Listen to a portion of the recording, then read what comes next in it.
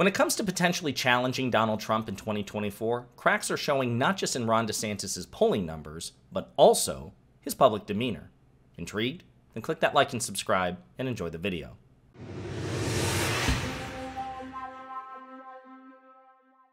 So there's this common expression which has some degree of truth in astrophysics, and that expression is the brightest stars burn the quickest.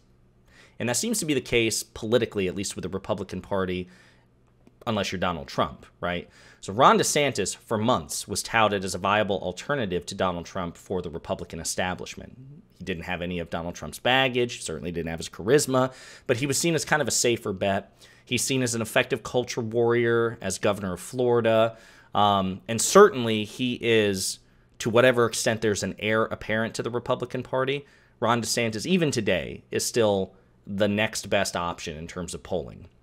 But the polling is nowhere near as good as it was months ago. And even though Ron DeSantis has not formally announced that he's running for president in 2024, the indications are, and his political moves suggest, that he's really putting his feelers out there to try to see if that's a viable path for him, while doing everything in his power to avoid a direct confrontation with Donald Trump, who in turn is doing everything in his power to seek a direct confrontation with Ron DeSantis, because that's where Donald Trump thrives, when he's, throwing political and verbal haymakers at his rivals. Now, the reason I bring this up is because Governor DeSantis is now apparently on tour, so to speak. He is actually in Japan, I think today, meeting with the Prime Minister of Japan to shore up Florida's business relationships with Japan. And apparently he's going to visit other countries as well. And this is clearly a pretty transparent attempt to kind of flex whatever foreign policy bona fides DeSantis has, which obviously he doesn't have any. He only ever served in Congress. Now he's governor of Florida. He's never been, at the State Department or anything like that. But anyway, there is a 10-second clip here from CNN, and it's either at the airport on his way to Japan or it's at the Japanese airport after he arrived. But Ron DeSantis is asked a question about Donald Trump and about the fact that his polling numbers are not what they used to be. And this is just a really uncomfortable, really awkward response from DeSantis that is atypical for him. And I want you to see it in all its cringe glory.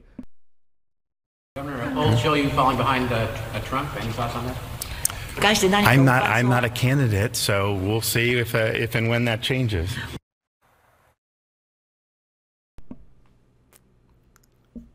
I'm not a candidate. I'm not a candidate. Meatball Ron, now probably bobblehead Ron, is on the way. Maybe he has an inner ear infection or something like that. He's got some vertigo going on. You know what I mean? He's having a hard time with his balance. But that was a really cringe and awkward response to a fair question. The polling isn't looking good for Ron DeSantis, and usually DeSantis has enough.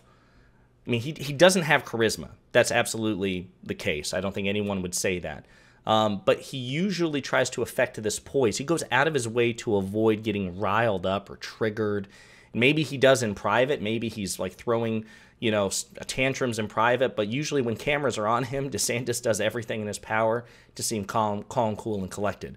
But if you look, 538's been tracking this, and see how once upon a time, DeSantis and Trump were just anywhere from 10 to 20 points apart. Well, now the gulf is ever increasing, and DeSantis, and this is aggregated polling, but it's on its way down.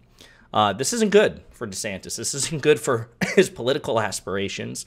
And seeing the cracks form not just in his polling data, but now his demeanor, where he's just he's clearly pissed off at the question. He's like, well, my God, I haven't even formally announced. How dare you ask me such a question? And then maybe one day if my situation changes, maybe we'll revisit that. How bizarre, how awkward. And Donald Trump is going to be pouncing on that. And certainly the bobblehead performance. So anyway, just wanted to share that with you. Super cringe, super awkward. Doesn't do him any PR favors, especially when this man is like a void, a glaring, howling abyss of charisma. There's just nothing there. This doesn't help. So we'll see how he tries to recover from this, but it's not looking good. Hey, you. Thanks for watching. If you liked the video, and I hope that you did, please hit the like and subscribe buttons below. And if you absolutely hated the video, The best revenge for you is also to hit the like and subscribe buttons below. That'll teach me. If you want to share an opinion or share some feedback, go ahead and leave a comment, all right? 2023 is a year of change, hence the aggressive rebrand and commitment to new content. Inspired by my friends Luke Beasley and STV Philly, my personal goal for this channel is to hit 40,000 subscribers by the end of the year. So I'm hoping you'll do me a solid by spreading the word and the videos to potential fans and hate watchers alike. And in the meantime, we'll be pondering politics again with you very soon.